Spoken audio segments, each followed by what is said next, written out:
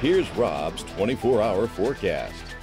Well, it doesn't get much better than what we saw today. Temperatures starting out in the mid-50s and then warming up nicely this afternoon into the lower 80s, but comfortable humidity value sitting at about 30% late this afternoon. And generally fair skies. Is going to be a nice evening ahead, but we'll take a look at two models today. First, the RPM and then the NAM model coming up in the main weathercast. Fair skies through tomorrow morning, but clouds beginning to come in as the day wears on. Could see an isolated shower or thunder shower tomorrow afternoon, but that should stay mainly northwest of us, but we'll keep an eye on things into tomorrow evening. And then tomorrow night, we'll be watching strong to severe storms busting out across the Arklatex. They will be moving southward and then pushing toward Acadiana as we head into the pre-dawn hours of Wednesday, continuing early Wednesday morning and then pushing off to the south and east Wednesday afternoon. A slight to marginal risk of severe storms, wind damage, and hail, the primary threats. We'll detail that in the main weathercast.